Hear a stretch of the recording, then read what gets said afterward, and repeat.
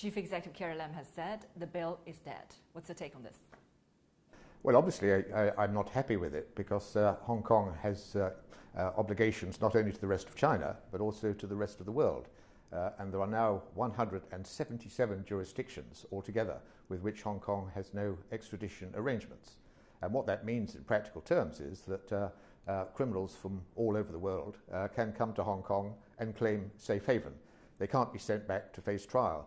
And we've recently learned, for example, that there are over 300 mainland fugitives who've claimed safe haven here in Hong Kong. There are, of course, convicted criminals from Macau who've been convicted of money laundering and bribery.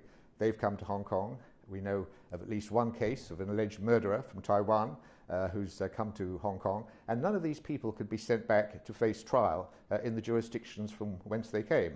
Of course, we don't know how many other criminal fugitives there are from other parts of the world also claiming safe haven here in Hong Kong, but we can be sure that there are some. So this is a most unfortunate situation.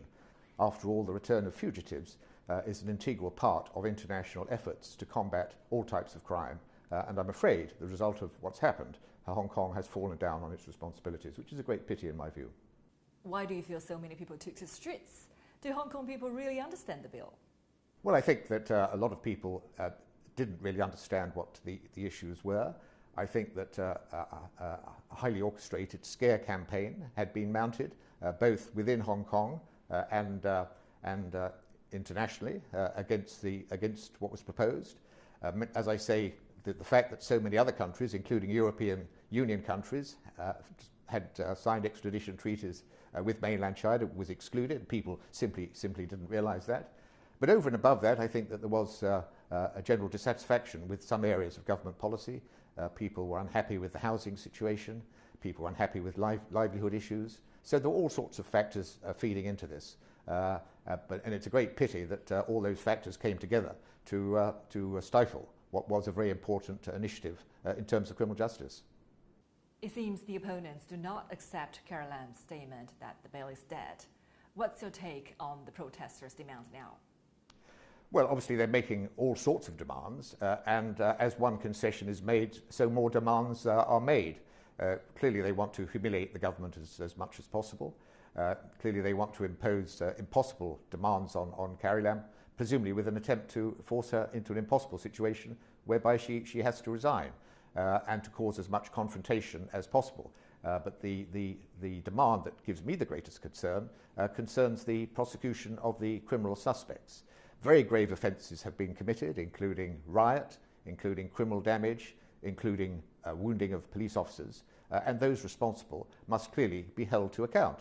Yet the apologists for the people who did that are now calling for what they call an amnesty, by which I suppose they mean that the Secretary for Justice, Teresa Chen-Yuk-Wah, should not prosecute them, even if there is enough evidence. That, of course, is a direct challenge to the rule of law.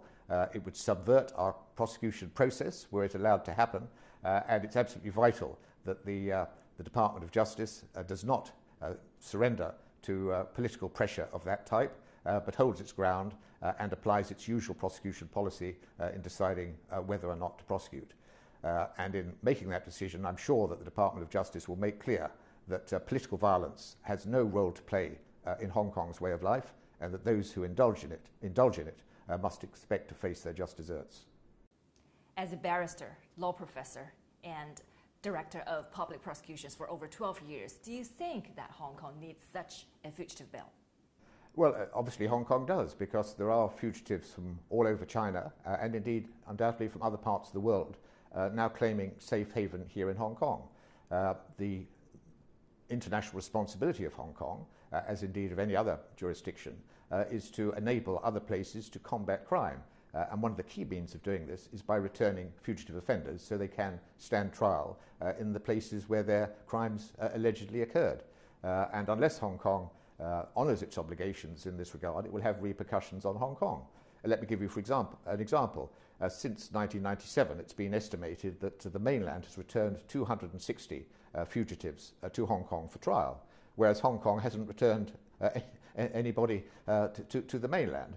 So in the absence of reciprocity on the part of Hong Kong, we can't expect that cooperation of this type will continue forever. And this applies to other jurisdictions as well. So Hong Kong does have clear obligations to help other jurisdictions to combat crime, and it must live up to those obligations. And the extradition bill, which was only a stopgap measure until full extradition agreements had been arranged, the extradition bill was an attempt to enable criminal justice to be done in cases where fugitives were claiming safe haven here in Hong Kong and evading their just deserts in that way. So it was absolutely essential, yes. I heard there are 37 kinds of serious crimes that would be included, even it was passed. As a criminal justice analyst, tell us what's people's concern. Well, I mean, all the more serious offences would be there. Murder, wounding cases, cases of serious fraud, theft, bribery, corruption, money laundering, all those types of offences would be included. And of course, there was an additional protection that the offence would have to be punishable with at least 7 years imprisonment before someone could be returned to another jurisdiction. Whereas in the 20 extradition treaties which Hong Kong currently has with other places, it's only 1 year. So this was an additional tier of protection that was built in to reassure people. Now, not everyone clearly was reassured, but I think that was really because people didn't sufficiently understand the issues. For example, many of the people that I spoke to had never actually read the bill. The people who were concerned about the mainland's criminal justice system were wholly unfamiliar with how it actually operated and the improvements that have occurred over the last 20 or 25 years.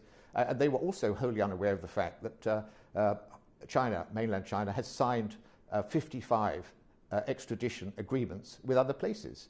And amongst that number are 9 European Union countries. Indeed, in very recent times, France, Bulgaria, Italy have all sent people back to mainland China for trial pursuant to extradition agreements. And just last month, Spain did exactly the same thing. It sent 94 Taiwanese fraud suspects back to mainland China for trial, they being part of a larger group of 214 who had been sent back to China by Spain. Now, all those European countries are signed up to every human rights treaty going, and they certainly wouldn't be sending people back if they had concerns that the people who were being sent back wouldn't be appropriately treated.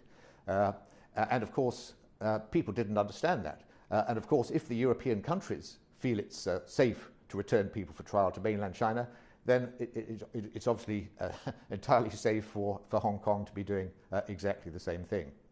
What do you think of those protesters who stormed into the Legislative Council on July 1st? What was behind that? Well, it was obviously a huge pity that happened because most of the protests had been peaceful. But it's clear that there is a violent wing to the protesters and they're prepared to use extreme violence in order to achieve their ends. As you know, they tried to batter their way into the Legislative Council on the 12th of June. They were unsuccessful in doing that, so they treated July the 1st as unfinished business. It's clear that they were highly organised, highly trained, highly resourced, and you could see clear chains of command and indeed of supply.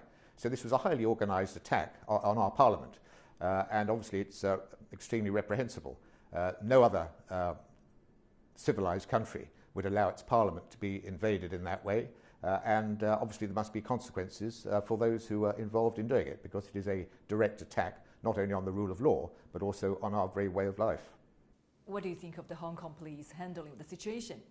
The Hong Kong police have done an incredibly difficult job. They've been very restrained in the way they've responded to this. They've shown far more restraint than any other Western country, or indeed any country anywhere in the world would have shown in these type of circumstances. Particularly on June the 12th, the police laid their lives on the line for us all in what were clearly terrifying circumstances. They were attacked by people carrying sharpened spears, carrying bricks, carrying improvised weapons, and they stood their ground, and eventually they took steps to restore law and order. They did a marvellous job, in my view, and we all owe them a great debt of gratitude. Do you see a light at the end of the tunnel? Well, there's always light at the end of the tunnel. It's obviously a difficult time that we're going through, but I'm sure that the government will hold its nerve. It will allow things to settle down. It will then have to consider how perhaps it can do things better in future, how it can have more consultation. But it also must ensure that our core values are fully upheld. And by that I mean the rule of law, our independent prosecution service, and the notion that those who show contempt for our way of life should have to face the consequences.